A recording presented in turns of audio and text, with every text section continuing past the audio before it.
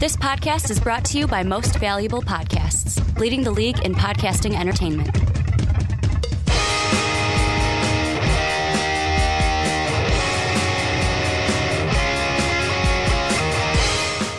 What's up, Real MVPs, Ricky Widmer here, along with the Mark Weber. To them ease. And we are back for another edition of the Onside Kick right here on Most Valuable Podcast, your pro football podcast for MVP.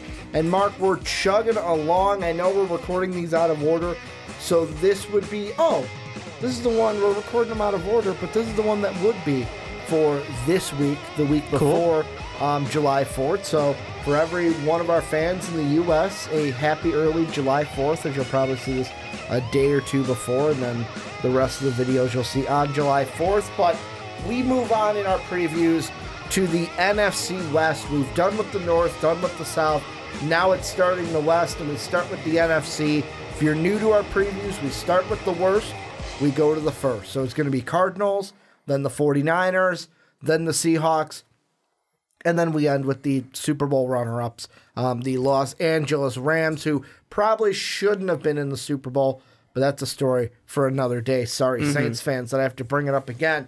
But how we work in these previews is, before we get into that, patreon.com/mostvaluablepodcast. We actually have a new patron, There you go. Charlie Dunning, so I want to throw some love his way. He has joined us at the bronze tier, which is just $1, and he's going to get access to the MVP podcast, where we're going to record episode 3 today after this, a very special episode of the MVP podcast. One I definitely think you guys want to check out. It'll keep you very informed and in the loop. Yes, it will, and he's going to be able to see that a month before everyone else, as well as get access to our Discord channel, which Retro, Jake, Pat was texting in it today. Sung Hyung texting it all the time. A lot of basketball stuff. Throwing links in there. And that's the thing. More people get in there, more different interests. And as always, please, if you're a football fan, get in that Discord chat, because I do not care at all about basketball. Soapy's got your gaming down. Yeah. He hits up Mark with the gaming, but he's a good man. Mark is like, I need some football people. I need some football people in here. But let's start with the worst team in the NFC West. In the NFL. In the NFL. They were the number 1 draft pick. The Arizona Cardinals. And what we do to begin everything is kind of run down the stats and everything. And Mark, you said they were the worst. Well, they were the worst in offense, period. Offensive yards per game, 32nd in the league. Just over 241 yards on offense. They were last in points. Just over 2 touchdowns a game. 32nd in the league. Defense, they were a little bit better, but not great. Yards per game, they were 20th overall, 358 yards per game given up, and 26th in defensive points per game, just over 26 points given up by their defense. If we look at the free signings, or the free agent signings and re-signings so far for the Cardinals this offseason, they bring in Tremaine Brock to a 1-year deal. They make a trade with the Steelers. They bring in Marcus Gilbert on the offensive line. They sign Jordan Hicks to a 4-year deal, boosting that defense. The biggest signing, I think, Brett Hundley to be that backup to Kyler Murray. But they also bring in guys like Kevin White, off injured, but sign him to a 1-year deal. And one of the biggest ones, they bring in Terrell Suggs to a 2-year deal over from the Ravens. And, of course, draft pick-wise, they make the big noise, taking Kyler Murray with the number 1 overall pick. They also got other guys like Andy Isabella. I really like Hakeem Butler to boost the wide receiving core. But with this team, Cliff Kingsbury comes in. This will be his first year as head coach of the Arizona Cardinals. He gets his quarterback in Kyler Murray. The biggest thing was this offensive line last year. Yeah, is it going to be was better? terrible. Is it going to be better for Kyler Murray? But I want to ask you, what are your thoughts offensively? We'll start there with this offense, with Cliff Kingsbury coming in, new quarterback coming in, and not a great offense last season. Here's the first thing I need to get to. We both agree, and I'm sorry, Cardinals fans, bear with me for a second before you X out of this video. We would both agree in this room that the Arizona Cardinals were the worst team in football last year, right? Absolutely. And you'd have to be a pretty shitty team to lose to the Arizona Cardinals last year, right? Absolutely. Just like the Green Bay Packers did when they lost Week 13, 20-17. I thought you were going to throw the Vikings. I was like, shit, did the Vikings lose to the Cardinals? No, but, Green Bay Packers, you guys lost to the worst team in football. I just want to put it out there. So did the San Francisco 49ers twice, but we're talking about Green Bay here. So anyway, Super Bears, Super Bowl. So with that being said, this offense worries me. And I think that Kyler Murray... I've had my opinion said on Kyler Murray quite often, so the odds are I'm going to be terribly wrong on it now, right? Because I'm very anti-Kyler Murray. And the reason why, he's someone who took a long time to actually be committed to football. But I'm going to give him the benefit of the doubt. I'm going to assume that he is fully committed to football. Even though there's a little part of me that really thinks the first time things get difficult, he's going to say, so about that baseball contract.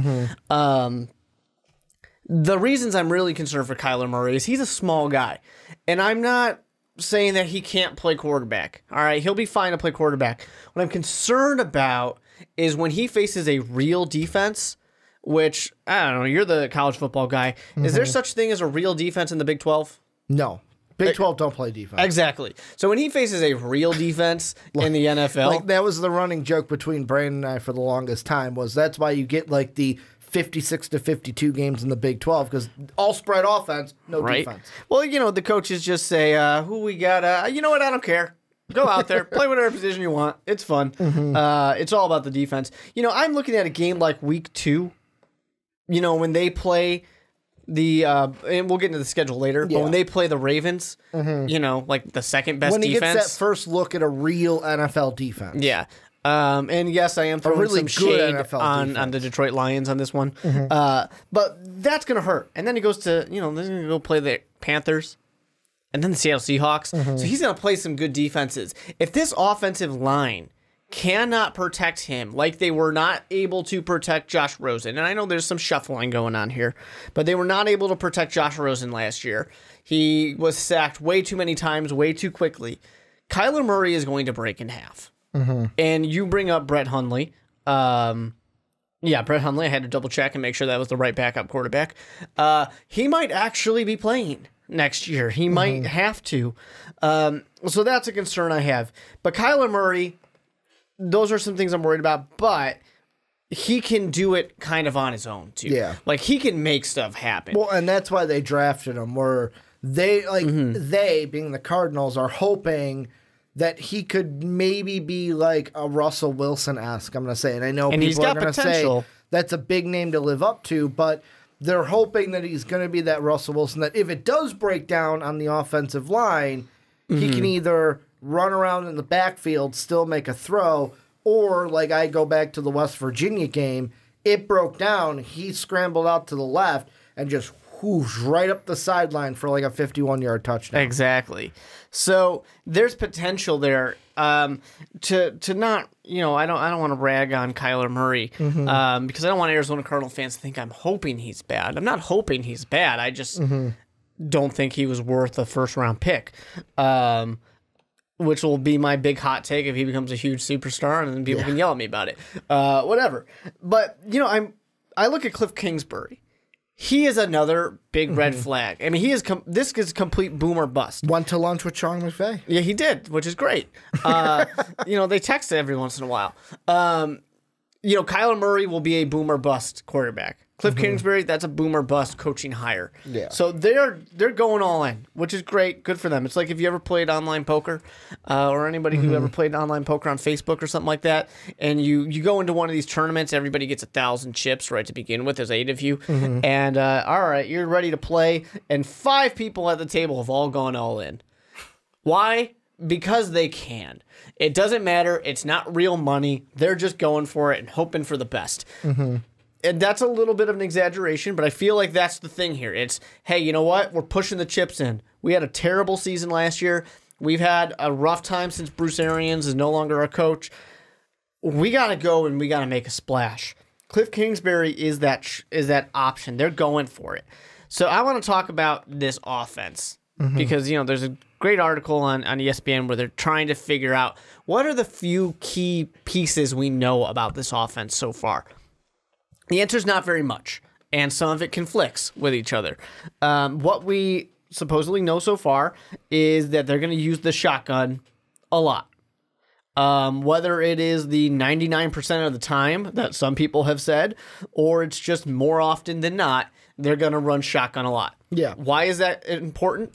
Kyler Murray is going to be a lot more comfortable in that. It's not a Mitch. That's what he ran in college. Yeah, it's not a Mitch Trubisky. Hey, spend some time learning how to take snaps under center.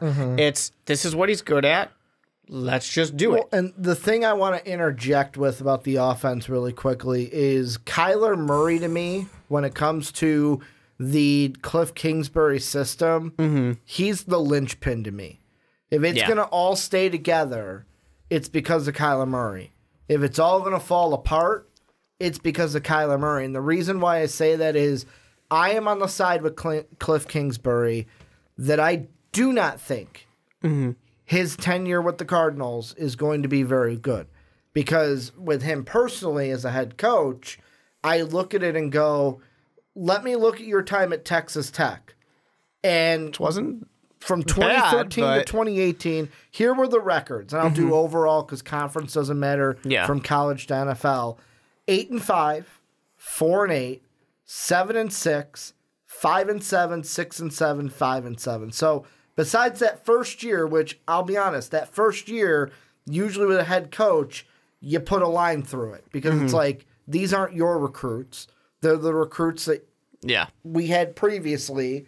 And usually it's not until like year 3, year 4, so 2015, 16 for him that you see like, hey, what's this team look like? And win-loss, the team was never good.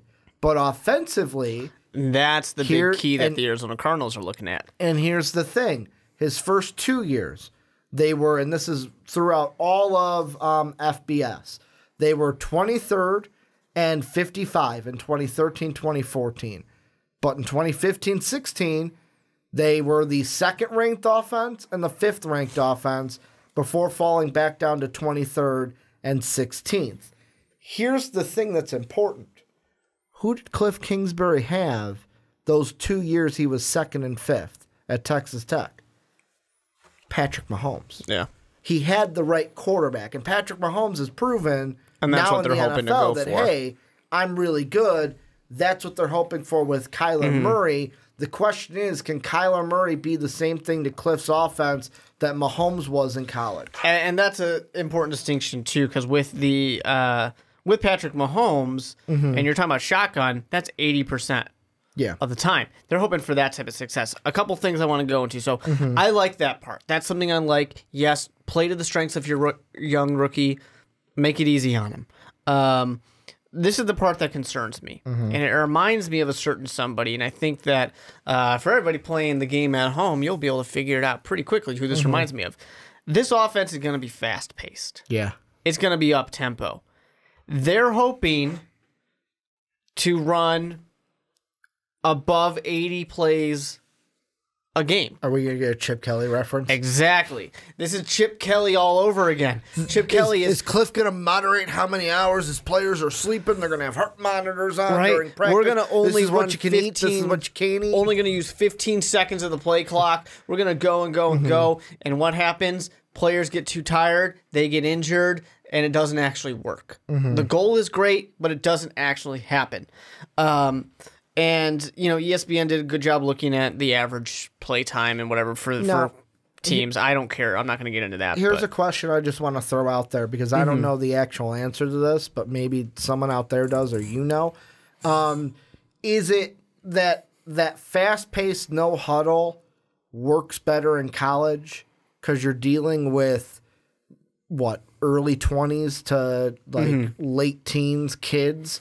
Yeah. Whereas in the NFL, you could be dealing with someone who's in their 30s. Yeah, tend to be dealing with a guy who's 40. When you get 30, 40, it's like, dude, I can't fucking go the way I could when I was 21. Your defensive players oftentimes are larger, and even offensive linemen are larger than they were in college. Look at a Big 12 defensive lineman or an offensive lineman.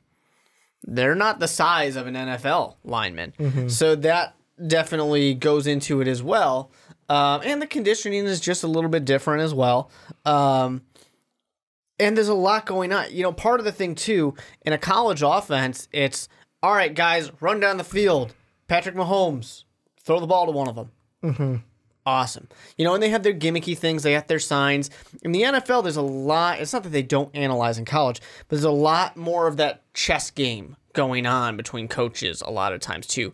You can't move that fast. You're going to make mistakes, you know, in that case. So that's one that really concerns me is what is that balance going to be between how fast they're trying to run, how often they're going no huddle. Sometimes for a rookie quarterback, no huddle is nice because they don't get in their own head. You don't have to think about anything. Exactly. It's just, hey, this is what I'm used to. I can go off of muscle memory. Playing football in the park, you know. But more of the NFL is like, you look at Tom Brady and it's, what do you do? Like, in the NFL, you always hear the analysts say, it's not what you do after the ball is snapped. It's what you do before the ball is snapped. Exactly. Look at Peyton Manning. He uses Brady. Every second of that play clock. There was that one game, was it Manning versus Lewis or Brady versus Ray Lewis, where it was, I think it was Peyton Manning when he was on the Broncos. Like, Peyton would change something, you'd see then Ray change something. And then Omaha, you'd see Peyton change it right back. And then Ray Lewis would change. It was like a little chess match that they had, and then it was like, oh shit, we got to hike the ball now. Exactly. So you're trying to do little things. Obviously, this is going to be kind of a spread offense. They're looking to spread. I don't know if it's a pure spread offense, but they're going to try and spread out. They're going to try and use all the field, which is great in college. The harder thing, it's not impossible to do a spread. Obviously, plenty of teams can manage it in college. In the NFL. But it's a little bit of a narrower playing field in the sense of just the hash marks. So Cliff Kingsbury has to adjust to that. We'll see how he does in that part. And then this is the interesting one. We're all expecting, and we're all guilty of this, I think, Kingsbury's offense to be all about Kyler Murray throwing the ball. Yeah. But he's saying that this is going to be a balanced offense. That they will be running the ball. I personally don't really buy it, but this is what they're saying is going to happen. Well, and that's one of the questions I have about the offense, too, is you're not going to have it just be Kyler Murray. And when you have a guy like David Johnson back there, like, yes, you can use assuming he's actually there. You can use David Johnson as a receiver, but David Johnson, to me, isn't that back to where it's like you're a pure receiver out of the backfield. He is one where it's like, you have David Johnson back there, you might want to use him because that's a guy that could, like, healthy, 1,000-yard rusher every single year. Like, that's the potential he has when healthy. The question if you're is, using him, will he be healthy? Yeah, so it's interesting. Another thing that's very interesting to me is talking about how they want it to seem more complicated than it is, which is an interesting one. They want to trick the defense, basically. Yeah, I think that can be an interesting idea. It also can really backfire in your face. I think, to use Chicago, I think Matt Nagy has seen it backfire in his face multiple times, where he was trying to be too complicated, trying to be too tricky. Trying to be too cute. Yeah, don't be cute. Sometimes you just hand the ball off to your running back and you run up the middle. It's like... Ask, Russell Wilson and Pete Carroll about It's like I had a gym teacher in high school. He would say it all the time. He goes, guys, no matter what it is in life, just think of the one word, KISS. Keep it simple, stupid. There you go. And honestly, sometimes. Yeah, honestly, it's sometimes the simplest option is going to be your best option. So this can be interesting. Like I said, I feel like this is very boom or bust. There's going to be a lot of criticism either way because the number one overall quarterback that had a lot of question marks to him. It's a coach that had a huge amount of question marks to him when they hired him. If it works out, they look like geniuses. If it doesn't, everyone's going to point and say, we told you so. Why'd you get rid of Josh Rosen? Told you. So it's going to be very interesting, but it's also the kind of thing where this is a completely different kind of team, really. New coach, new quarterback, trying to fix the offensive line, trying to keep some of those older guys and injured guys, Fitzgerald, Johnson, trying to keep them together. Some pieces of the defense that are gone now. it's a very different looking team, and it's not a team that's just going to suddenly become a Patrick Mahomes or a Baker Mayfield led team and just suddenly be awesome. It's a team that's going to take a slower amount of time to be ready. So it'll be very interesting, that's for sure. And the thing I find funny is, so Pro Football Focus ranked every roster in the NFL. Guess who's last? The Cardinals. The Arizona Cardinals. And when you look at their roster, they split players up between 3 categories: elite, good and average, and then basically below or above average and good, and then just average players. And the only guy that they have above average, which is Patrick Peterson. Everyone else is either below average or average, like on offense. Max Williams, Larry Fitzgerald, Christian Kirk are the only ones that they have at that lowest tier, or the third tier. The lowest would be not any of them. On defense, Terrell Suggs, who they added, Rodney Gunther, Chandler Jones, Jordan Hicks, and then DJ Swearinger are the only ones besides Patrick Peterson to be on that kind of 3-level scale. And it's just, for the Cardinals, I feel like the one thing I'm seeing is a lot of people want to compare Kyler Murray to Baker Mayfield. Can he have the same impact on the Cardinals? Not the same team. Not even close. And I get it's not the same team, but people are saying, can you have the same impact on the Cardinals that Baker had? And it's like, what you said is true. Not the same team. That Browns team... It's not even close to the same team. That Browns team had drafted well before Baker to add a guy like Myles Garrett, to add a Jabril Peppers at the time, to have a guy like Jarvis Landry in that receiving core. And I know people are going to say, well, Ricky, they got Larry Fitzgerald. They drafted Christian Kirk. They've got the wide receivers there. They've got David Johnson. To me, the big thing that's going to come down to is, can this offensive line be better than 32nd in pass blocking? And number 2, moving over defensively, how big are the additions of Jordan Hicks and Terrell Suggs going to be with this defense, to where is this defense going to get some extra turnovers, get some extra stops to give Kyler Murray more chances with the ball? Because that's how the Cardinals win games, in my mind, is basically, it's like throwing crap at a wall and seeing what sticks. We're going to give Kyler Murray as many bullets as we can, basically as many possessions that we can, and see what he can do with them. And that's dangerous. It's dangerous in a lot of ways. Dangerous if you can't protect the man, keep him on his feet. Dangerous because he's a rookie, and rookies typically make mistakes. Even the good ones make mistakes. So it'll be rough. And before we get into the schedule, the one last thing I did want to say when it comes to Kyler Murray, because you had mentioned it, with the baseball football thing.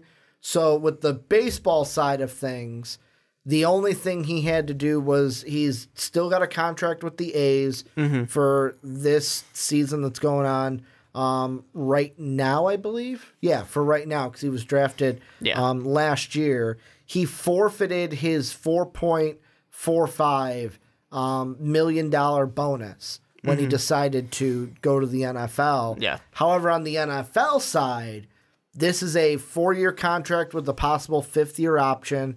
It is fully guaranteed. However, the deal will void if he leaves for the MLB. So I've said it before, I'll say it again. That was a great thing by the Cardinals. Definitely. Making sure that language is in there. That, hey, after year 1, if you leave, you don't get this fully guaranteed contract anymore. But at the same time, if things are not going well, he might not care. Which I'm looking at it too, where it's like, hey, if I had $35 million all guaranteed, I don't care if I hate it. I'm sticking out that contract, because that's $35 million fully guaranteed. Like, no These questions athletes are different kinds of people, what you're getting. Let's look at the schedule, though. What do you think of Arizona? They have a later bye, the Week 12 bye. When it comes to the AFC West, they're going to obviously play their division. They are going to play the NFC South, and they are going to play I'm looking for the AFC one, I think the AFC North, and then have the 2 common opponents for them. It's Detroit, and I'm looking for that second one. I can't find it, Mark. I think not Atlanta, New York. Detroit and New York, the Giants, are the two uncommon division opponents. Yeah. What are your thoughts on the schedule? I hate so many things about this schedule for the Arizona Cardinals. Second toughest defense, week 2. Yeah, but I mean, even starting off, they might be able to get that win against Detroit, but that's a big question mark. That defense is tough. They've got a better defense. They got Matthew Stafford out there. They've got a lot, but Arizona might be able to get that one just purely for the fact of Kyler Murray is out there for his first game. But you're going against the Ravens, then the Panthers, the Seahawks. Those are tough defenses.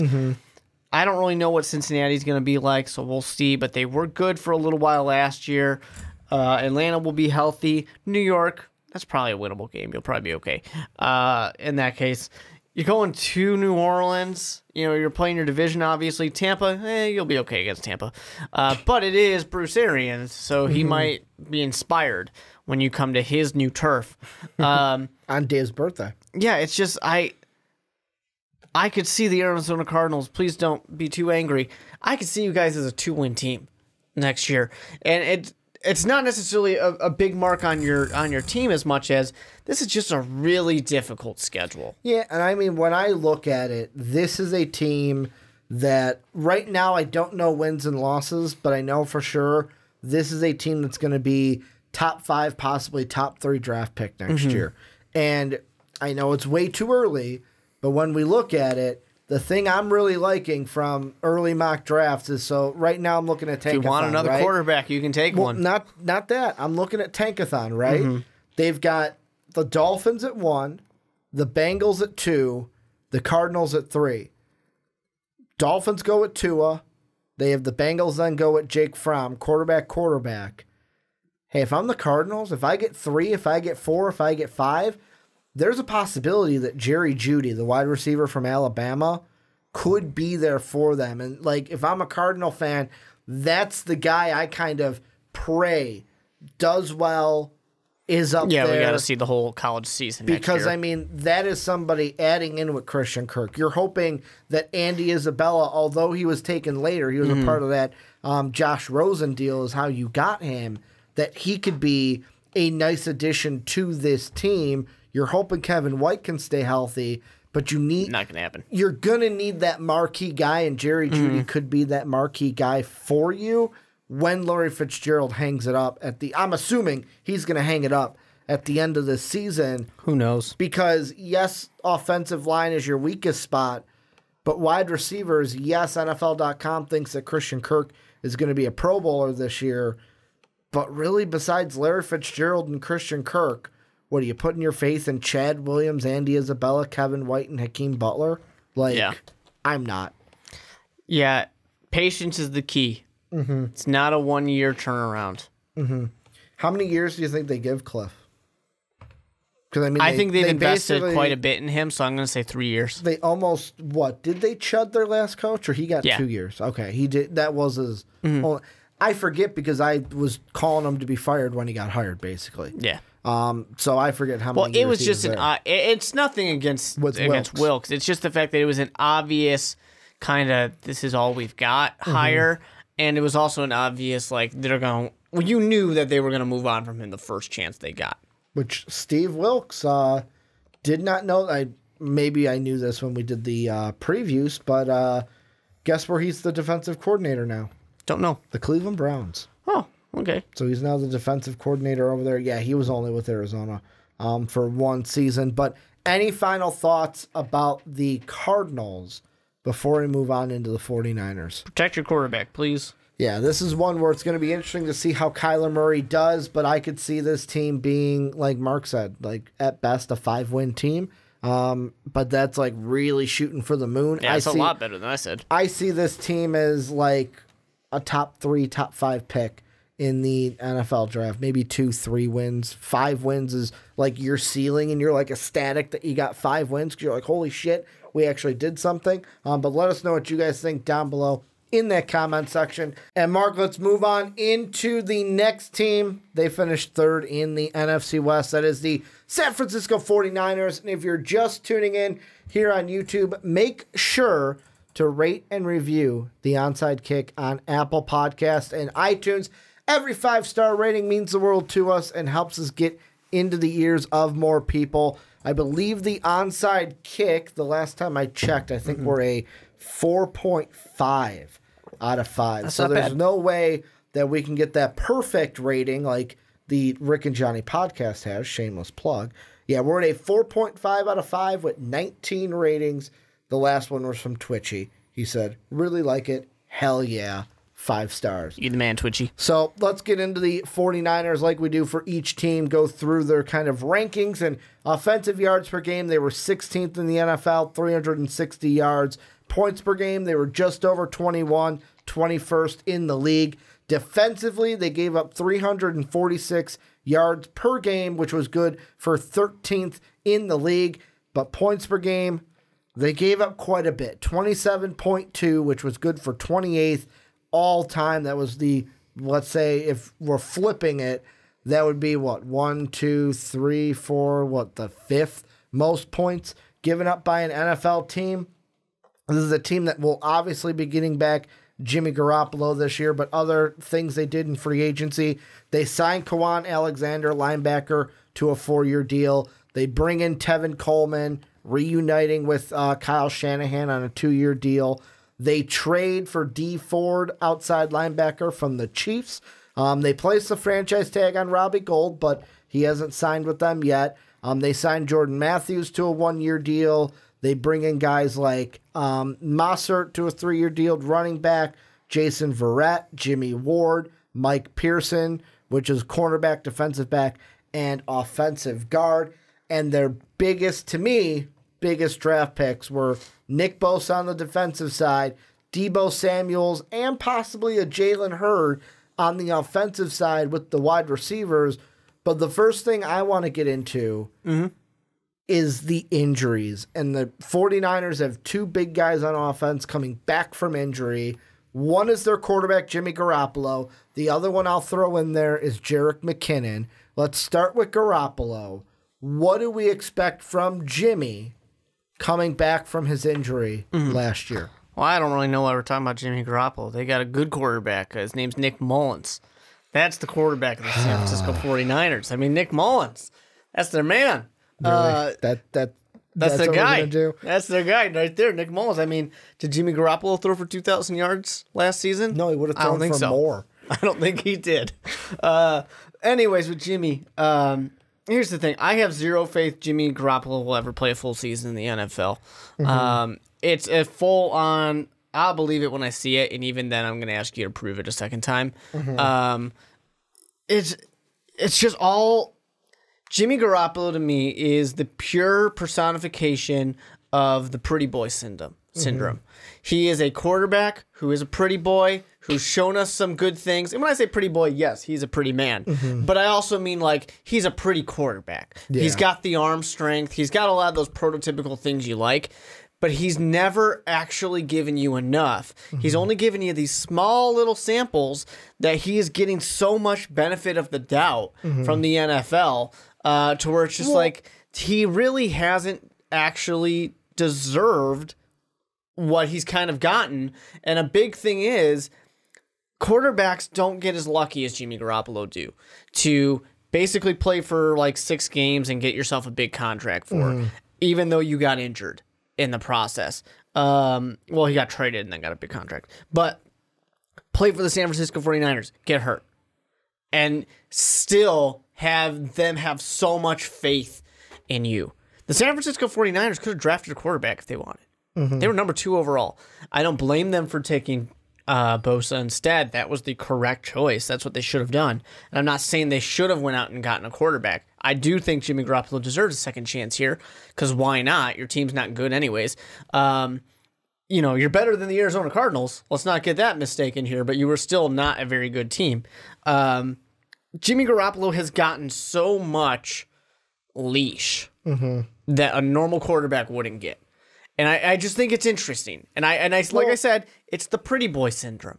He's a nice franchise quarterback who, you know, he shows you the beautiful arm. He's got those little bits of promise. I don't think it's it's not a pretty boy syndrome. I think it is. It's a potential is what we're looking at. Is he's been sitting behind in New England Tom Brady for his entire career. So have many quarterbacks that have failed in the place that they went to next. Apparently supposed to. Yeah, but you can't put that on. Like, you can't put that on Jimmy. But I'm just saying you can't. Yes, also, it's a trend. But then you can't also use it in his benefit. Well, I'm looking at it as it hurt him in a sense of, like, he had to sit behind Tom Brady. I'm not saying he learned anything from Tom. I'm saying he had to sit behind Tom Brady. So we didn't get to see his potential. Like, there was a while before that season that Tom got suspended where people were asking, is he even any good? Like, is Jimmy Garoppolo good? What do we expect from Jimmy Garoppolo? Because we never seen him play. It was always, he's going to be the heir apparent when Tom retires.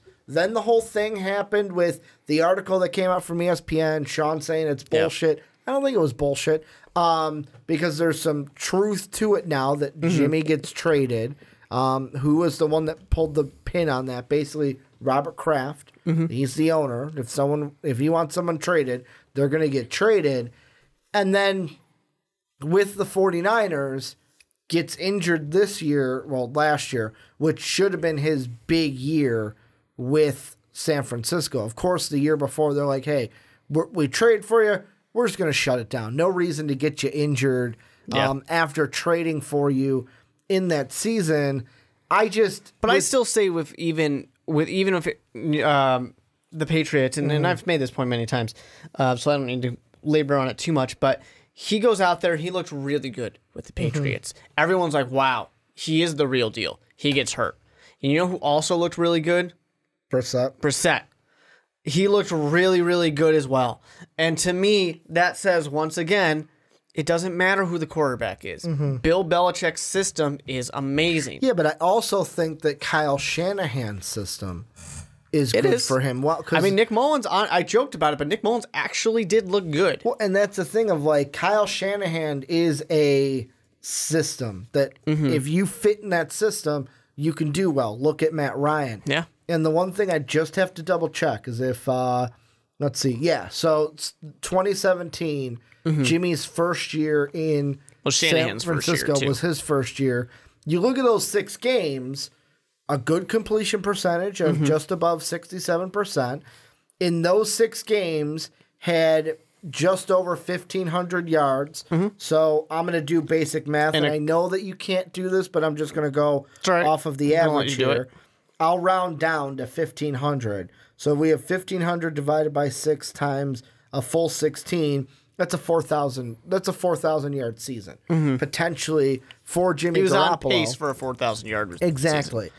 And he had 7 touchdowns to 5 interceptions, and pretty much the only thing for me that was concerning: 5 interceptions, 8 sacks, and that's the only thing. So the 3 games that he had, the Minnesota game wasn't his best game. The other 2 games against Detroit and KC were a lot better. It's almost like you were saying when he plays a good defense, he doesn't do well.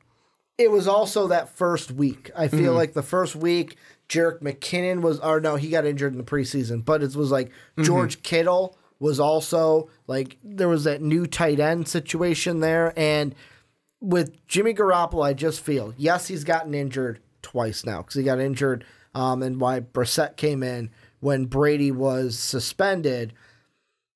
The question is, it's not whether Garoppolo is going to be good, because I feel like if he's healthy, he is the franchise quarterback for the 49ers.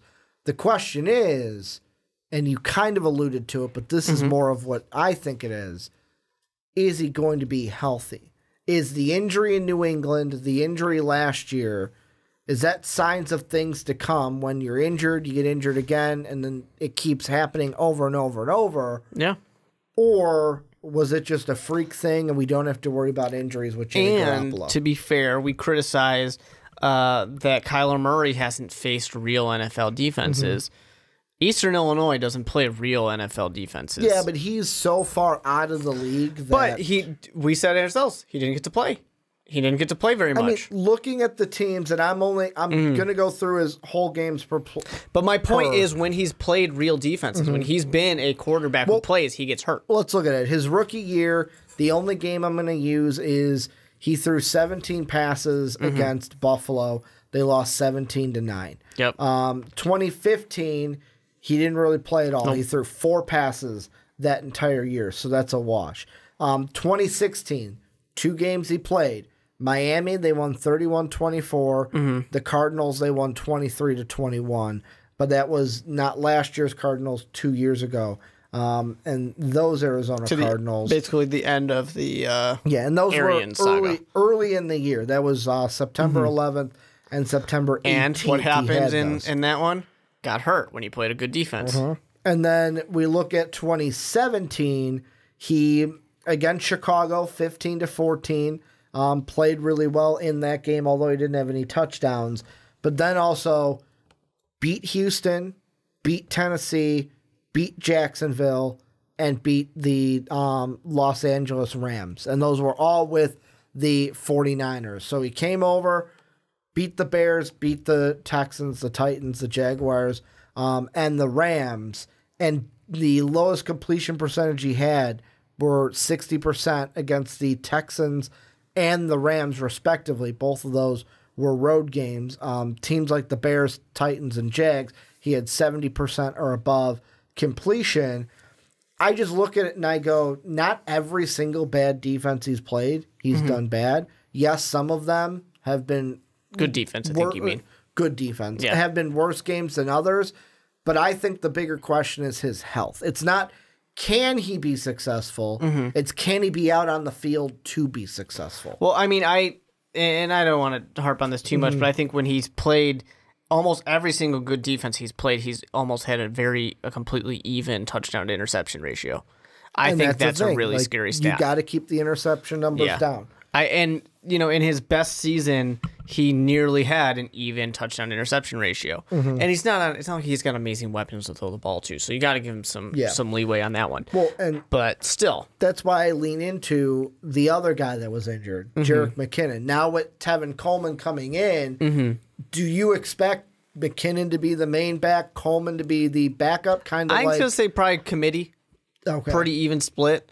Between their options. Because Jerick McKinnon was set up to potentially have a really good year last year, and then the knee injury, I think it was an ACL, derailed them. They also got Matt Breida, who also had a solid year last year.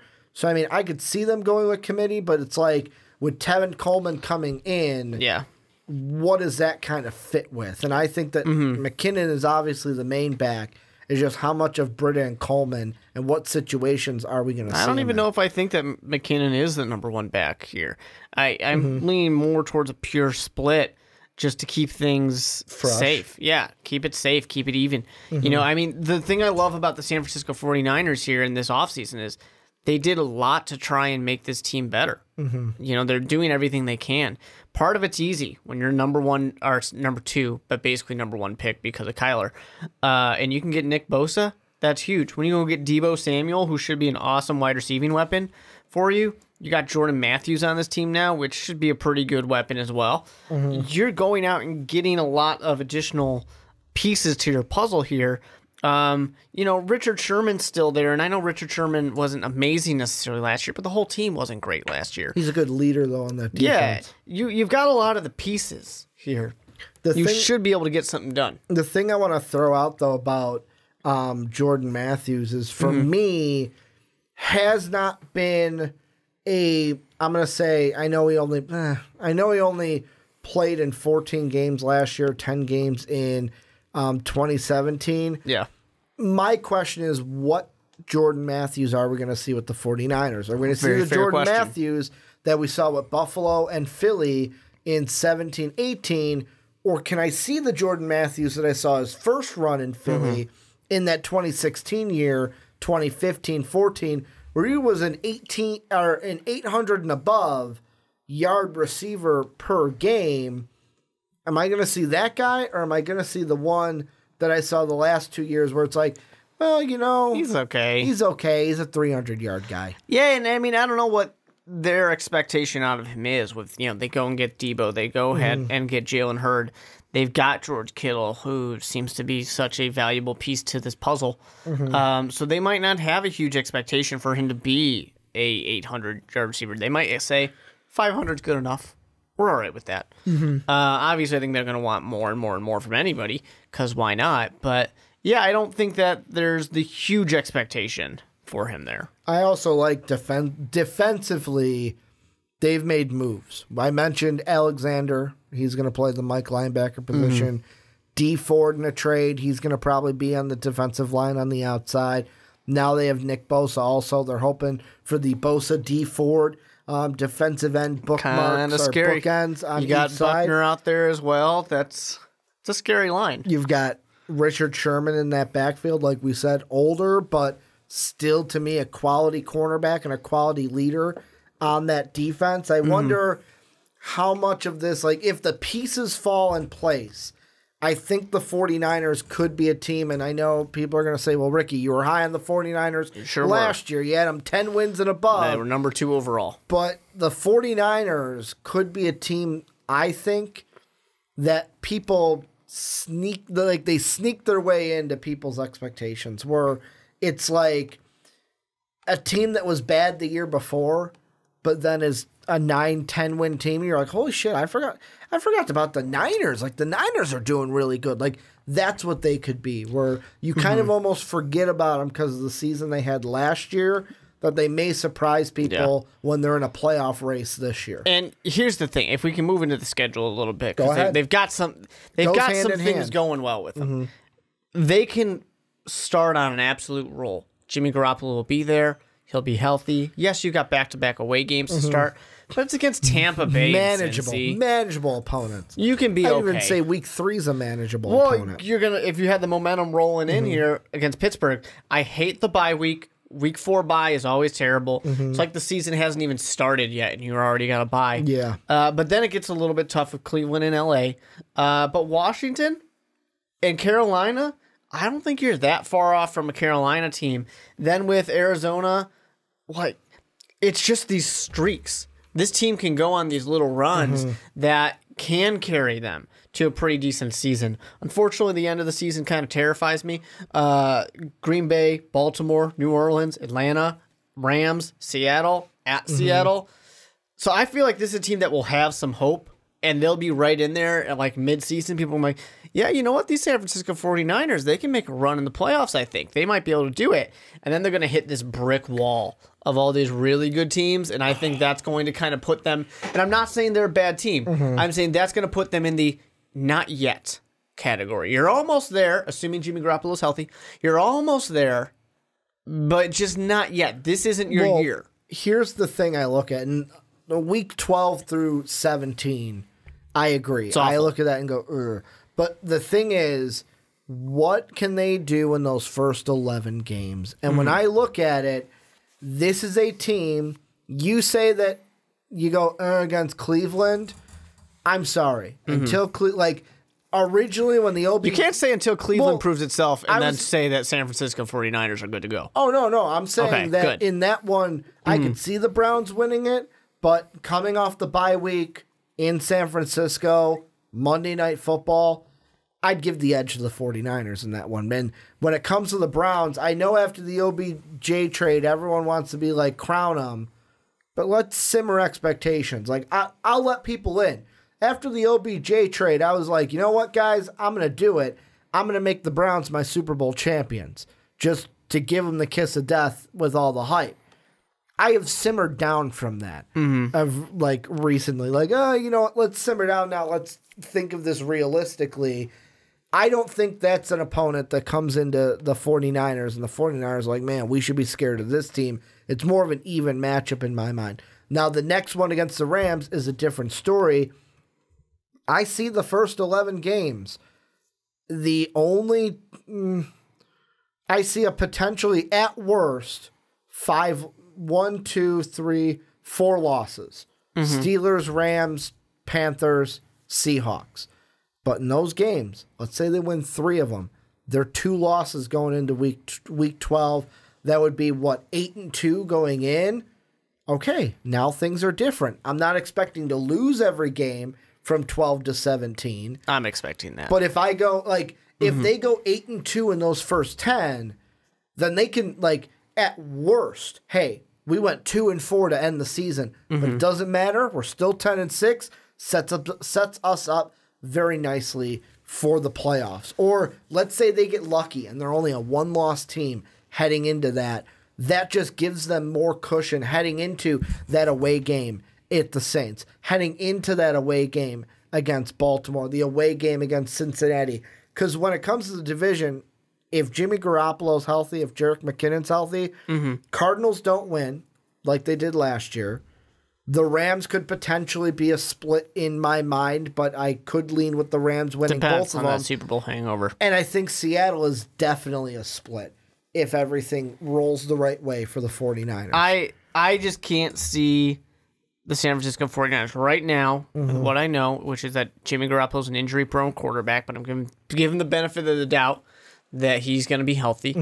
I still don't see them as better than a 7-9 team. And that's with a healthy Jimmy Garoppolo. Because week 12 through 17, they're playing all playoff caliber teams. So let me ask you this.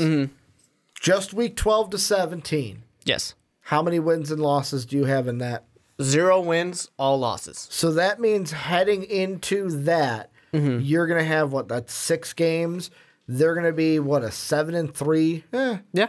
Okay, that works out. So 7-3 heading into losses probably against LA, Carolina, and then it's a toss-up for me between maybe that first Seattle game, maybe that Pittsburgh game. Yeah. I mean, I could see that because those were the ones that I saw. I don't think it's a possibility week 12 to 17 they go 0-6.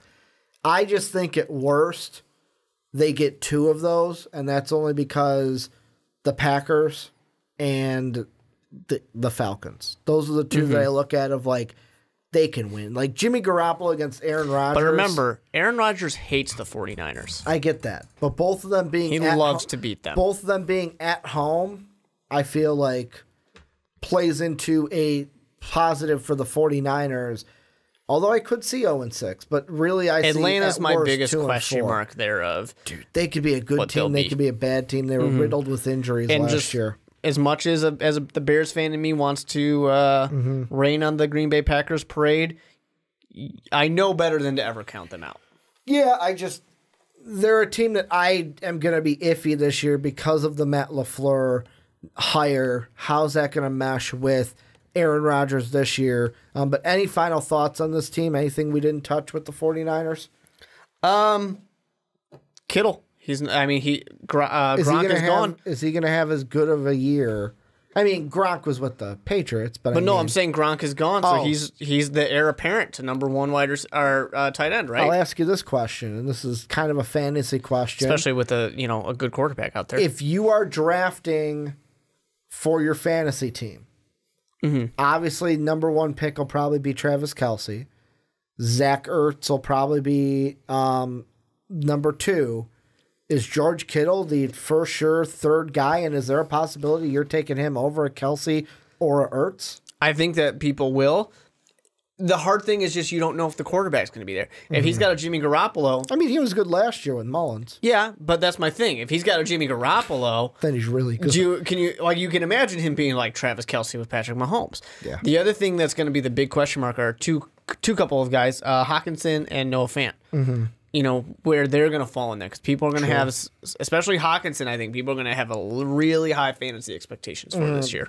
Yeah, I mean, if Garoppolo's healthy, George Kittle's stock, I think, can skyrocket because he blew the doors off for me. I know Dave was all like, that's my boy George Kittle, but it's like, come on, Dave, you didn't know he was going to be like that before the year. If you don't believe in Jimmy Garoppolo, get Kittle, have him for a couple weeks, try and trade bait him.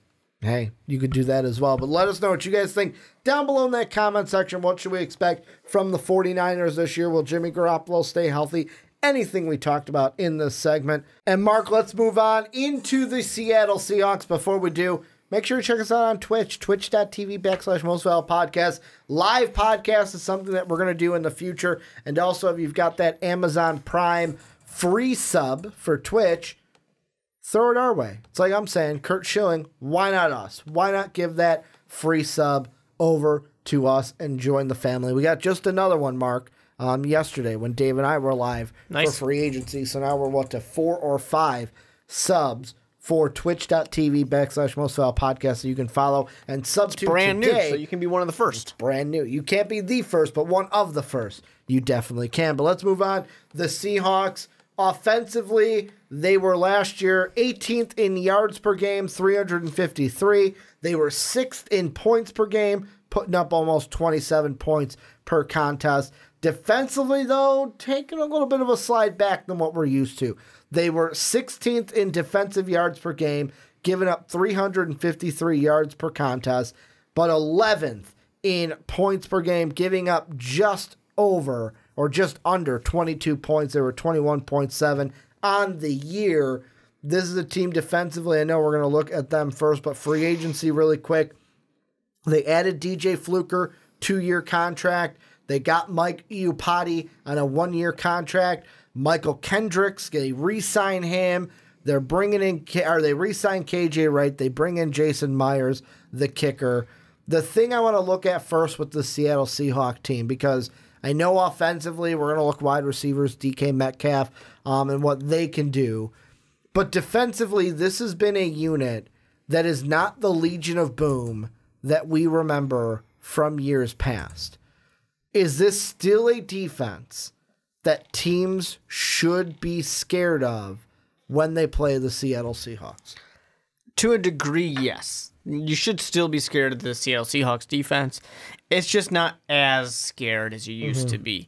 And part of that, too, is half their games is going to be in Seattle, which is a difficult place to play. That Very gets, loud. Yeah, it gets loud. It's hard to get your offense going, so that still works out. It's the second loudest behind Arrowhead, right? The Chiefs Stadium is the loudest. I think followed so. by Seattle? I think so, but if we're wrong, we'll hear it in the comment section. Because Seattle fans, they take that loudness very seriously. The 12th man. But, you know, and the thing is, like, they've still got really good players defensively. You know, you got Bartavius Mingo, Ziggy Ansah, Shaquem Griffin, Bobby Wagner. You know, you've got some really good pieces here. It's just that it's not the same. It's not exactly what it was before. And they're kind of trying to rebuild it. And I think that's really interesting because this is the chance of, you know, we all talked about Pete Carroll coming in here out of college and just knocking these drafts out. Like, the Seattle Seahawks had amazing draft classes back to back to back to back. And now it's those guys, a lot of them are gone. Yeah. Let's see if you can do it again. You have to really hit again now. And that's when you see things like, you know, DK Metcalf, which I think has huge question marks to him.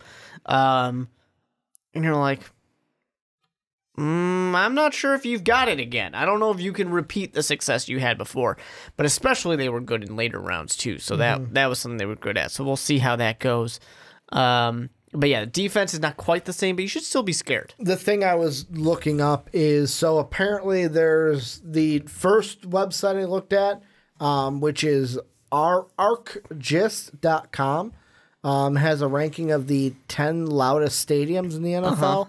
They have Seattle at 1 and then the Chiefs at 2.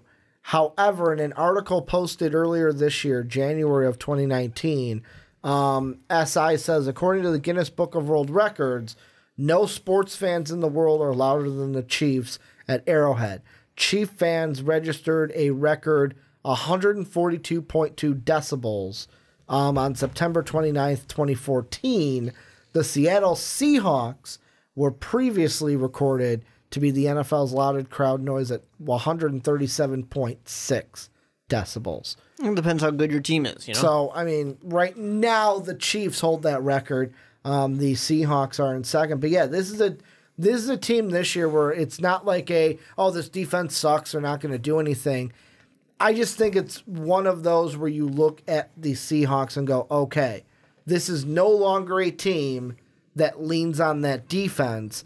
This is now a team that's probably going to lean on that offense and lean not just on the offense, they're going to lean on Russell Wilson. Like, that is the guy they are going to lean with, because you look at the last few years with the guys that, they've lost, but they come into last year 10-6, they make the playoffs. The year before that, though, they were a 9-7 team, missed the playoffs. Then you've got 2016, they were 10-5-1. And then 2015, I think that was one of the last Super Bowl years. No, that was just after that. They were 10-6. So they've been a 9-7, 10-6 kind of floaty team. The question is for this year, is it going to be more on that low side or that high side, or could this be the first year they fall below that 9-7? And that's where I bring up the wide receivers, because right now on the depth chart, you've got Tyler Lockett and DJ Metcalf. Or DK Metcalf. I keep saying DJ. DK Metcalf are the top two wide receivers. Yes, they have Jaron Brown. Yes, they have David Moore. But DK Metcalf and Tyler Lockett. But we're like, oh no, exactly. They have. It's like, Is that a worrisome if you're a Seattle Seahawks fan? Totally, 100%. But at the same time, they also got Nick Vannett too. Tight end but receiver. But when has I almost said Washington Redskins. When has the Seattle Seahawks ever really had that great of an offensive weapons to throw the ball to? They've had reliable, like Doug Baldwin is reliable. Yes, reliable. But they've never had great ones. So they don't need Tyler Lockett and DK Metcalf to be great. And I will say that was a shocking piece of news when Doug Baldwin was like, fuck it, I'm going to retire. Yeah. Fuck it, I'm done. Like, I was like, holy shit, that's a big loss to them. Because they kind of had to scramble to fill that piece.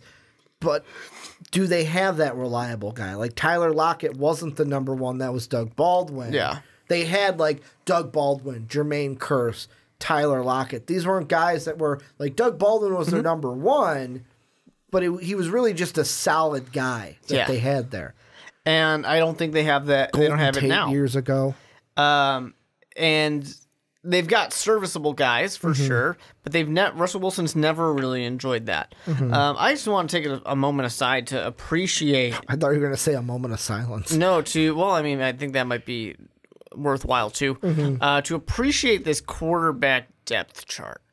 You got Russell Wilson, then you've got Paxton Lynch, that first round pick that never got to play. Yep. And then Geno punch me in the face Smith out there. Punch me in the face Smith. This is such a great quarterback room right there. You know, like, I don't really understand why these guys are there, why either of them have a job in the NFL. They needed to fill a depth chart. Yeah, and it's like you really couldn't have found anybody better than these two guys. Hey, if anyone's going to make them better, Pete Carroll can do it, man. No, neither one of these guys are going to be made better. They're both really fucking bad. Well, maybe Russell Wilson will do, and when I say this, I'm going to preface it by, I am a Roman Catholic, so I do believe in the same stuff that Russell Wilson says, but maybe he's going to pray really hard, and then, you know, Paxton and Geno will just get better, because the will of God will make them better. Maybe if they drink more water. I say that as a Roman Catholic myself, so before someone says Ricky's bashing God, I'm throwing stones from my stone house. They need to just drink more water, put the phones away when they're in the bedroom, follow the TB12 method. It'll all work out all right. But don't have sex till you're married. Yeah, no, that one's Russell Wilson. Yeah, that one probably was not Tom Brady. Tom's doing the opposite. Yeah, well, yeah. Tom's love life is an interesting one. That's for sure. But anyways, before people get mad that we're talking too much about Tom Brady in a Seahawks video, this offense to me, they sit there as that, like, they're just like, they are a good offense, but they don't have what they need to be a great offense. And I think they went for DK Metcalf because he's got some of that physical freak parts to it. But as I said a bunch of times, the guy's got terrible route running ability. I mean, his combine, he had one thing that was really good. Or two, actually. Like, two things that were really good, and then everything else that was terrible. Like, he is such a big red flag. To me, he's going to sit there and be one of these guys like a Laquan Treadwell or something like that, where it was like, hey, why haven't we seen Laquan play? Well, he's not good. He's not ready. And I feel like that's going to be DK Metcalf. He's not going to be good enough. He's not going to be ready. Oh, he's going to play. Oh, he's going to play, but he's not going to do anything worthwhile for your team. I think, if anything, like, I hope he does something, because I'm pulling for him, because he's one of my favorite prospects from this past draft. But I feel like he has the potential to be something in this team because there's basically no trees that are going to cut. Like, if he's a little plant that's starting to grow, there's no shade that's going to cover him. There's no guys that are like, hey, push you down, you ain't going to come up. You know who's going to cover him? Easily whoever is on him. Oh, no. Without any problems when at I say all, the 'cause shade he can't thing, I get mean, like, separation. there's no guys on the depth Now, chart I know what where you're he saying. can't climb up You there. used the word coverage, and it was perfect.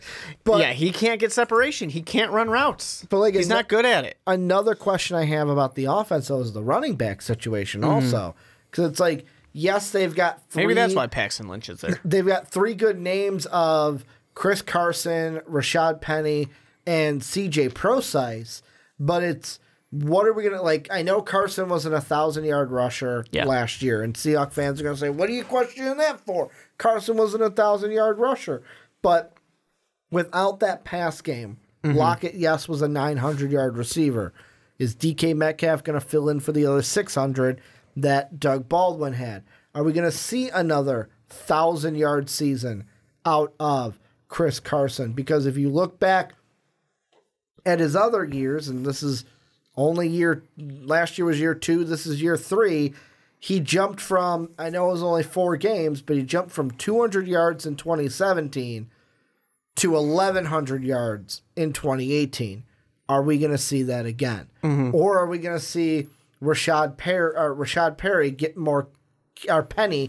more carries because now Mike Davis isn't there. He's over being Run DMC in Chicago, to where I feel like the offense, wide receivers, the biggest question. Can we get the same production out of the running backs?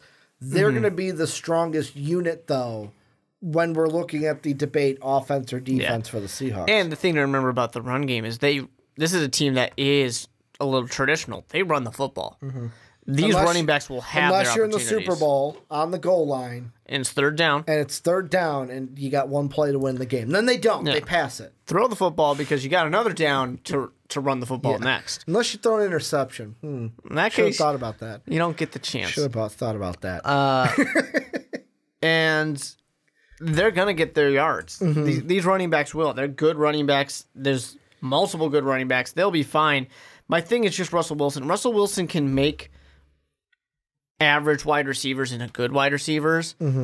But when you only give him average wide receivers, he doesn't have much to work with. You know, he's not going to be the guy taking, an average guy, making him amazing, making him great. So I wish that they would just give Russell Wilson a top quality wide receiver. And part of me is like, well, I think they think that they have that in DK Metcalf. But to which I would say, think you need to fire your scouts because everybody else looks at that combine. And I know you said he's one of your favorite, but you like the pure freak athlete part of it. You don't necessarily, like, you're kind of ignoring but the things that matter to a wide receiver, he did bad at. But, I mean, the thing I will say about him, getting him where they did, you can take that risk.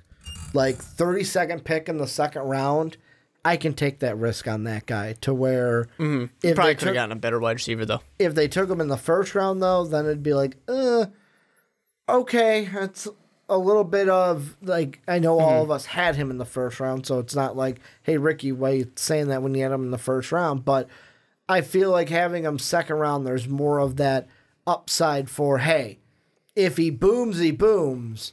If he busts, it would be way worse if he was a first-round pick and he busted compared to end of the second round, almost early third round. Yeah, sucks no matter what, but... What about the schedule? This is a team that, unlike what you had with the 49ers that you didn't like, they got a late bye. They've got a Week 11 bye, so 10 games before it and then 6 games after it. Nice spot.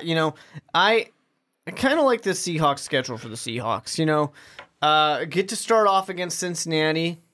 You get maybe an easier win. Yeah, you're going to Pittsburgh, but Pittsburgh's a question mark. Could be a manageable one. You get a couple of these games that you can get some momentum with before you have New Orleans come to you. Yeah, that's huge. They could be, to me, like, in the first 6 games, they could be 4-2, with the 2 games being the question of New Orleans and LA. But the good thing about those, they're both coming to Seattle. Exactly. Which speaking of that, I'm going to scratch that and make it a 5-1 because I think Rams and Seahawks could split. And if they split, I'm going to give the Seahawks the win at home, obviously. Mm-hmm. They've got kind of some easier ones. The middle of the schedule, like, yeah, they've got L.A., Cleveland, Baltimore, Atlanta, which can have some trouble parts to it. But then they get to play Tampa and San Francisco. That one's at San Francisco, so maybe on that one. But going into the bye before having to go play Philadelphia, who there's question marks about Philly, too. And then they end their season with Arizona and San Francisco.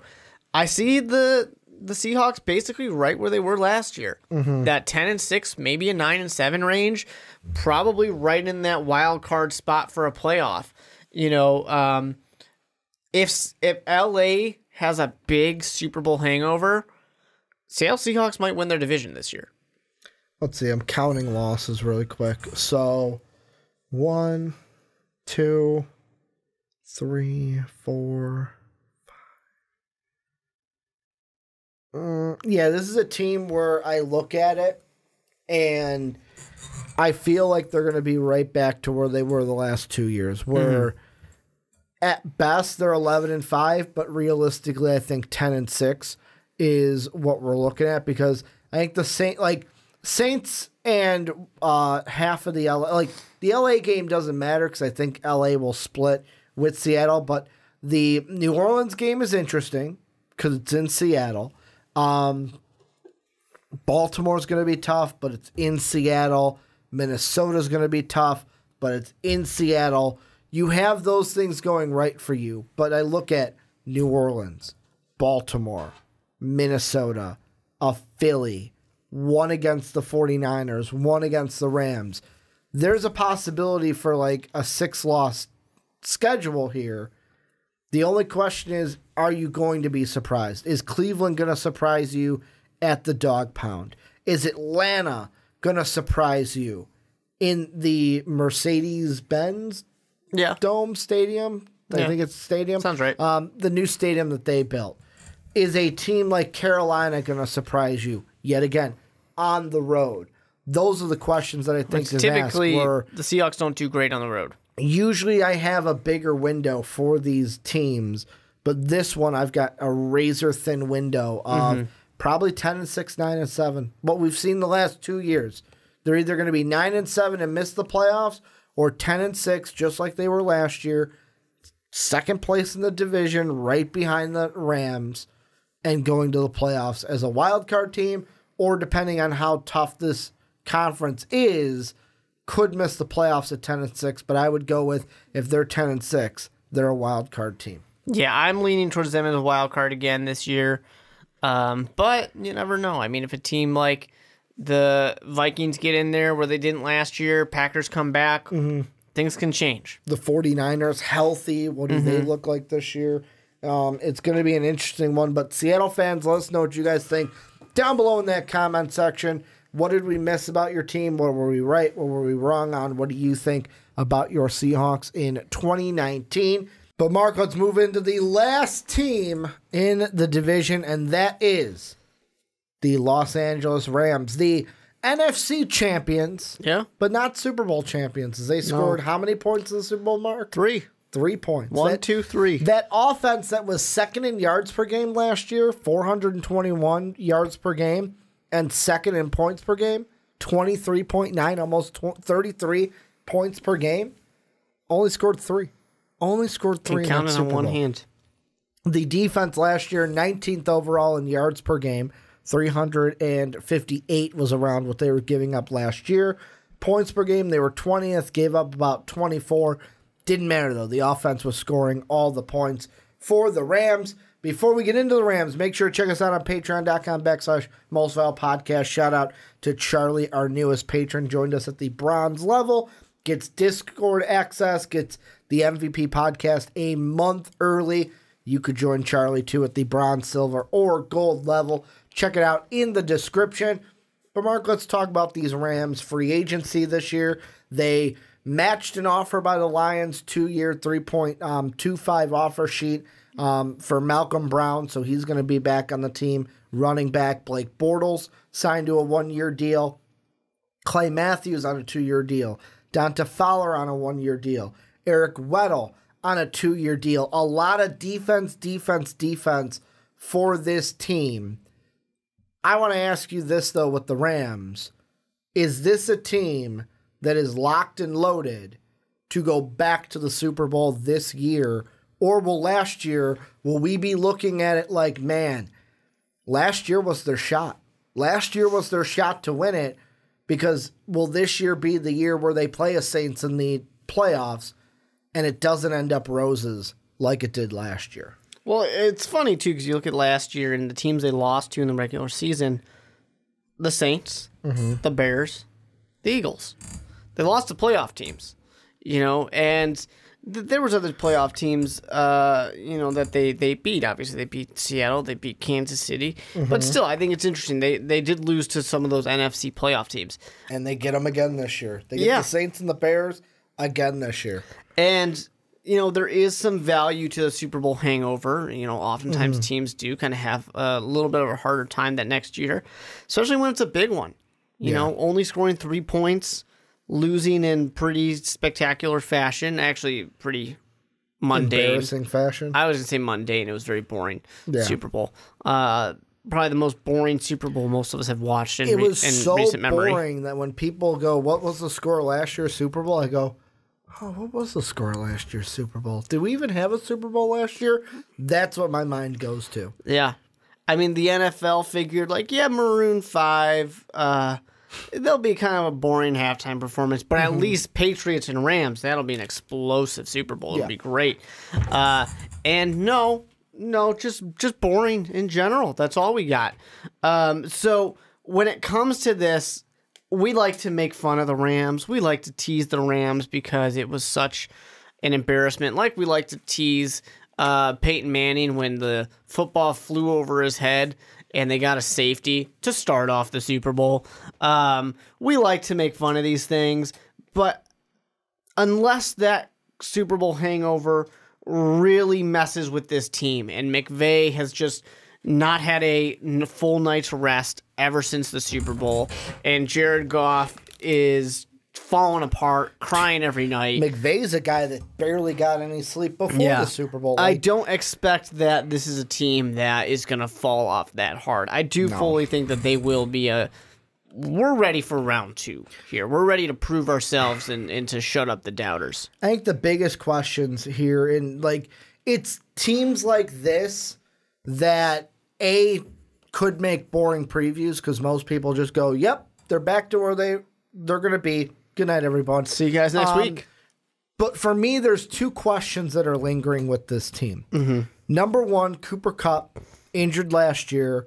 When's he going to officially return? What's his impact going to be this year? But even the more important one, what the hell went on with Todd Gurley? Excellent question. Gurley, to the end of the year, was basically like somebody from Space Jam took his powers, and he couldn't play football anymore. I know he was on my fantasy team and basically fucked me the week. And pardon me for the language, but fucked me the week that they played the Chiefs. I needed just a couple points, Mark. How many did I get? Goose egg. Not that couple points that I needed. Yeah, you had a rough year in fantasy. I had a very rough year. Also, that Texan game where all I needed was one kick from their kicker, one field goal, and I couldn't get it, and I lost by 1. It was not a good year for me. I did make the playoffs, so did I make the playoffs? I think I did. I think it was the 4th team. I'm going to say it made the playoffs, so at least there was that.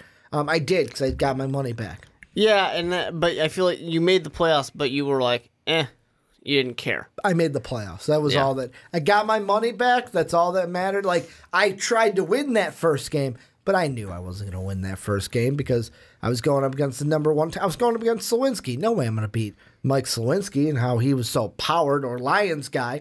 You may know him on the podcast. But going back to Todd Gurley, the question I will ask you, because I will eventually get to one, are we going to see the Todd Gurley that we were used to, or was last year things to come for Todd Gurley, and he's not going to be the same that we were used to from the Gurley monster? Yeah, I'm actually really unsure about Todd Gurley now.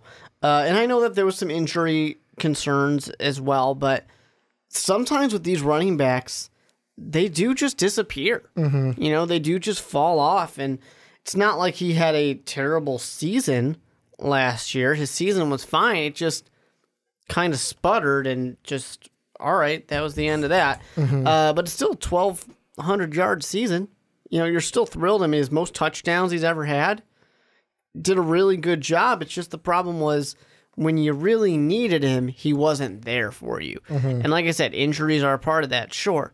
But you really wanted more. And, you know, you don't expect someone to necessarily play through their injuries and just be just fine. And it's not like it was his decision to not be out there all the time when he wasn't out there. That was Sean McVay. Exactly. But at the same time, you do just hope that those superstar players, those really key pieces to the franchise, somehow get it done when you need it.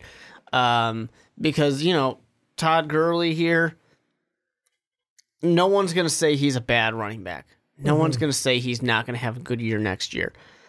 But people will remember, imagine if they had him in the Super Bowl at full strength, you know, or playing as much as he could have. And according to The Athletic, here's what I've got from them about Cooper. I've got Cooper Kupp and then Todd Gurley stuff. So with the Cooper Kupp, this is what The Athletic says. By all accounts, Kupp is on target to return for the Rams September 8th regular season opener against the Carolina Panthers in Charlotte. While he didn't get the green light to completely let loose during OTAs, Kupp was available for some on-the-field work and even participated in 11-on-11 drills. Not at full speed, mind you, but enough to show he appears on track to be ready week 1. I'm taking it day by day, Kupp said. It's just about attacking this week, attacking the day as best as I possibly can, and I feel good about where I'm at. So that's all we've got. Apparently he's ready to go or is planning to be ready to go for week 1. Then I've got, and this is from Rambling Fan of the Fansided Network, that apparently when you look at this offseason for the I almost said St. Louis, the LA Rams, Todd Gurley's knee is still a mystery. And that's the thing where it's like, we don't even know if it was a knee for sure. No one was really saying anything. But like, you look at it and go, is he still going to have a knee injury Is he still going to have a knee this year? Yeah. And is going to affect his play? Yeah. And it's a big question mark. And it's going to be a question mark all the way till hopefully week 1. I say hopefully, and hopefully he answers it week 1 instead of a week 2, 3, 4. But, you know, he's a top fantasy running back. Of course it's going to come up. It's going to be a big talk throughout all the preseason. It's just not going to stop. Yeah. Because you know the LA Rams aren't going to play him in the preseason. They're going to let him sit. They're going to let him rest. Well, why would they? Exactly. They don't need to. They don't need to start any of these guys. So, yeah, it will be a lingering question. It'll be there for a long time, that's for sure.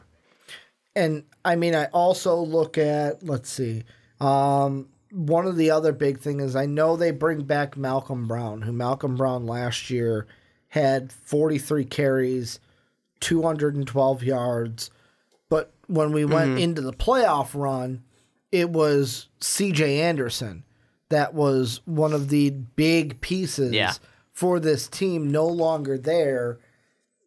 Can we expect Malcolm Brown to, let's say Gurley's not ready to go, can we expect Malcolm Brown to be like, okay, I'm going to pick up the slack here. I'm basically going to fill that C.J. Anderson role, and if Todd Gurley's not ready to go or if he's not 100%, you can lean on me, coach. I'm going to be the one ready to go, because I know people are saying that Cooper Kupp, just by being back, is going to help more than just the receiving game. It's going to take pressure off the run game because they won't have to rely on 2 wide receivers, Cooks and Woods. But it's not like that out there passing game suddenly was bad last year about Kupp. It was still a good passing game. They lost a major weapon. They did, but they still got it. Yeah, no, I get that, but they still did a great job. So it's not like he's suddenly going to fix anything. But does it take pressure off the run game? Sure, but like I'm saying, it's not like the passing game was bad when he was injured. Yeah. So I don't think there really is much pressure to let off. Well, I'm is my saying point. Pressure not on the pass game, on the... So No, saying, you're not misunderstanding. You're misunderstanding. I am totally I'm saying misunderstanding the you. passing game was good last year, even without Cup. So you're It was saying really that good. It was one of really the best in the by adding him, NFL. it's kind of like, It doesn't matter. change much. Okay. It doesn't matter because it was really good, and the run game was really good anyways, too. So those two were separate things. I don't know if I made that clear at first. They were both really good. Just me going straight over my head. And I think that, so I don't think it matters because they were both really good. Malcolm Brown and Darrell Henderson, those two, and they drafted him like in the 3rd round, right? So they're expecting something out of him. And I think they expect 3rd round, 6th pick. I think they expect that they are going to need someone to take something off of Todd Gurley. And they might have a little bit of doubt about Todd Gurley. And I don't think there's anything wrong with them having a little bit of that doubt because he's in like his 4th or 5th year. 4th, well, this will be his 5th year. So he's in his 5th year. You know, sometimes, like I said, these running backs, they do just fall off, especially when injuries start to happen. So they're not saying they're expecting Henderson to replace Todd Gurley, but if they want to lighten the load so that way they can make his life easier and make him last a little bit longer, because he's a guy you're going to pay big bucks for, and you need to do something. And I don't know that this is a complete replacement for C.J. Anderson, but I think it helps. You know, it's going to be something. C.J. Anderson's a monster. You can't replace C.J. Anderson, but... And the thing that I'm looking at here is, so this article was from earlier this month, as we're recording this July 1st. Well, earlier last month, I should say, June 14th. ESPN, they say, at the outset of the offseason program in April, the LA Rams running back was asked if he was prepared for an offseason of questions about his left knee. Here's what he said. I don't know, man, Gurley said. Y'all ask the questions. It's always something every offseason.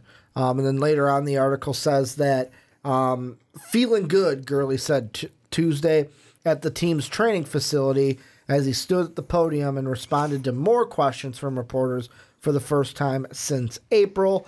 Variations of feeling good and feeling fine have been Gurley's and the Rams' go-to line when asked about his knee, which kept him sidelined for the final 2 games of the regular season. Feel real good, Coach Sean McVay said when asked how he felt about Gurley's status looking ahead to training camp. Talking to Todd, he feels good, looks really good. I think the plan that we set out a few months back has been followed exactly the way that we need to get it done. When you hear stuff like that, like for me, I hear feeling good. It's basically like, I'm saying something.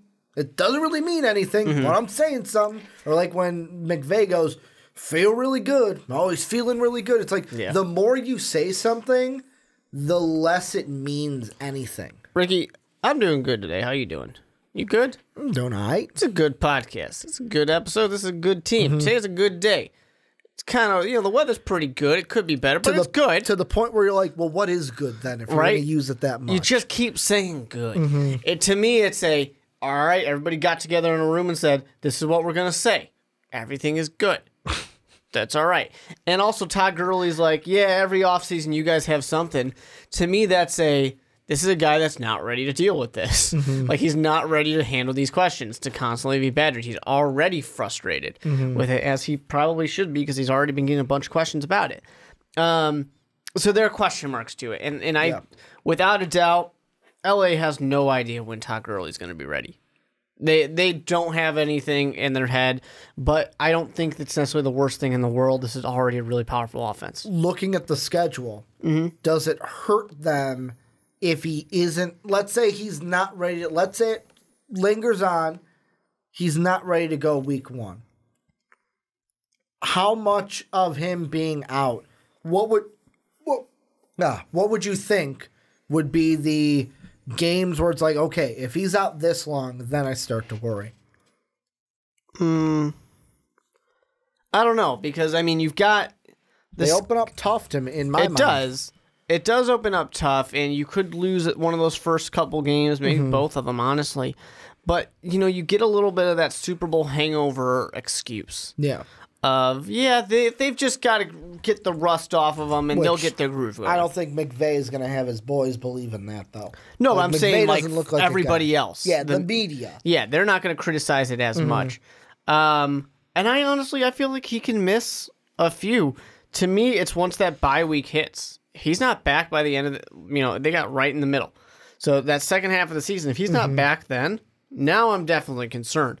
Because if he was going to take the first half off, there's no reason why I don't think that the Rams are going to be in the playoffs. So then it's fine. He's just going to have a little bit of fresher legs in the playoffs. That might actually be a good thing. Because the thing that I think about is we never knew exactly what the injury was. We just knew he injured his left knee. We knew he wasn't feeling good. And the thing that I think of is, first off, I think, okay, what if it's an ACL of some sort or an MCL of some sort? Usually, I think we would have known.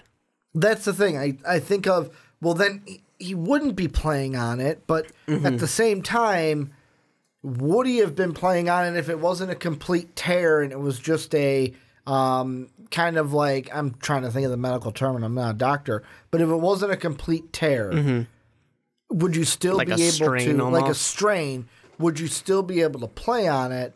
But Probably also, not. how long does that usually keep out? Because a torn one is usually a year. Usually you're sidelined for about, 8 to 12 months is usually what an ACL is. And if it's more towards that side of things, like that severity, that means what? We wouldn't see him until December, probably? Because I definitely think games. It's got to be less than that. But I don't think he had any surgeries or anything over the offseason, did he? No, he didn't. So I don't know. It might just be one of those type of injuries where... Because you would think if he just tweaked it, that with an entire offseason, they would be ready to go. You would think, and maybe he will be. I don't know. But it might also be one of those injuries where part of it's in his head. Where, he's kind of giving himself the yips and he's having trouble getting himself through that roadblock that's up in his head now. There's just a mental roadblock? Yeah, it's possible that it could be that. A lot of football is mental, and that's a possibility. But it's also a possibility it's a very real injury that was nagging him, and he's going to be fine by week 1. It's really just tough to say. What do you think of the schedule overall? Without the Todd Gurley thing, just overall, what do you think of their schedule? I mean, they're a really good team. They had a hard schedule last year, too. I think they'll be fine. Do I think they're 13-3 this year? Probably not. But they're definitely going to be a top team in the NFC still. They've got their hard parts. Like they got to go. They got to play LA. They got to go to Carolina, to Cleveland early, to Seattle early. These are tough beginnings to the schedule, and it doesn't necessarily get easier. But I do think they have a little bit of a break towards the end. They're going to play Pittsburgh, Chicago, Baltimore, but then they get to go to Arizona. Who cares? They get to have a home game against Seattle. They get to play the Cowboys, who don't actually play better at home. 49ers, and then Arizona. They get these nice 5 cushion games to where if they're struggling a little bit, this can kind of carry them into the playoffs. So the thing I will say, looking at last year's schedule first, all of the losses that they had were either one of two things. Really good defensive team, well-disciplined team.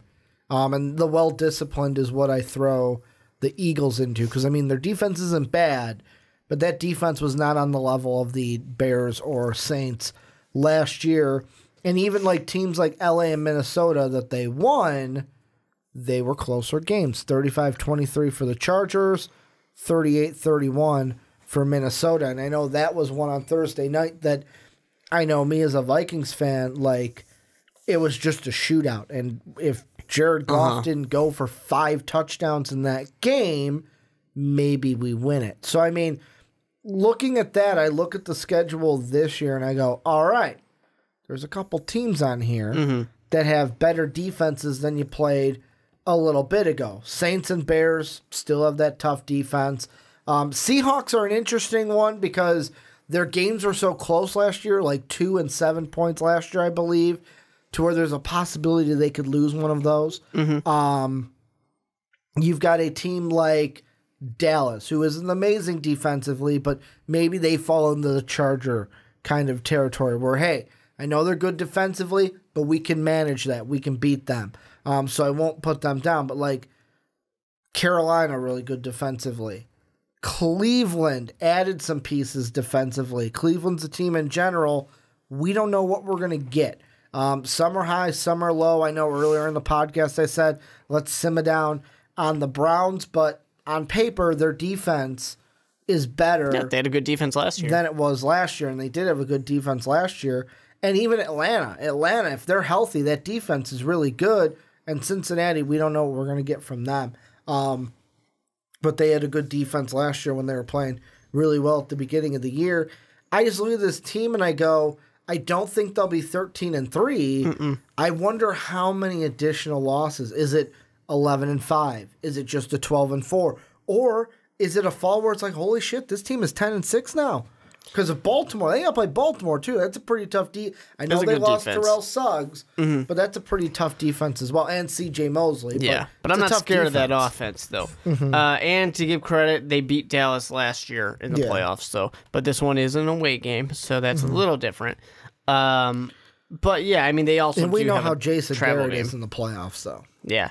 They do also have that Cincinnati game is somewhere. I don't really know where it is. It's in London. Yeah, it's a London game. So there's a few things that throw off the Rams. But, yeah, I mean, I can easily see them, falling back a little bit, but still being an 11-5 team this year, still being right in the playoffs, and kind of trying to pick back up where they were last year. Yeah, that's a London game for the Rams and the Bengals. Fun. Four London games this year. Basically, the October 6th, Raiders and Bears. Then you've got what is that? No, London, I don't want tickets. October 13th, Tampa, Carolina. October 27th, Rams, Bengals. And then the November 3rd, Jaguars and Houston game will be in London. The cheapest of those is right now... You want to take a guess at which one of those games is the cheapest?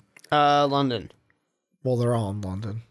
Oh, well, I'm talking about the Rams-London game. Rams-Bengals. That's the one that's the cheapest. Bears-Raiders cost more. Even Bucks-Panthers cost more. It's a lot of Bears fans in London. That's actually not a joke. They really are. Oh, wow. Because of it's because of the 1985 Bears. I know there's also a lot of Chicago, like there's a lot of Cub fans in Arizona. Yeah. Well, that's a little bit... That's more of, hey, we're retiring, let's go live in Arizona. Yeah, that one was the Bears just won their Super Bowl, went to London, and got a lot of fans. Oh, okay. So they did the London tour. Yeah. And got fans Well, I mean, they way. played a game in London and did dominated. Yeah. Huh. Yep. Not a Bears fan, so I don't know the Bears year history. after the Super Bowl. Oh, okay. Oh, so in the it's not the Super Bowl season. Okay. Yeah. Any final thoughts on the Rams? Because I think that this is one that's kind of a concise team to where we don't have to saturate. Good team last year. Good team before that. Still a good team. Are they a first-round bye team? Or are they a wild card home No, they're team? not. Yeah. The home team. Yeah, I think that they're probably that home team this year. So they're 3-4? I'm going to say 3. Yeah. Okay. You're also hoping the Bears are... well, Bears are number 1. They're 16-0, so... But this is where you guys come in. Let us know what you guys think down below. And also, if you're listening to this on podcast services around the world, let us know what you think about the entire division. Cardinals, Niners, Seahawks. What are your thoughts? Make sure to hit us up on Patreon. Last shout out to Charlie for being our new one. At the $1 tier, check out those tiers down below. Also, follow us and sub to us, twitch.tv/most valuable podcast. Why not us? And then also, make sure to rate and review the Onside Kick on Apple Podcast and iTunes. The Mark Weber, the with 2 E's, Mark Weber. I'm at Ricky Widmer. Most Valuable Podcast is at Most Valuable Pod. Want to thank you guys for watching on YouTube. Thank you guys for listening on podcast services around the world. And as always, have a good day, everybody.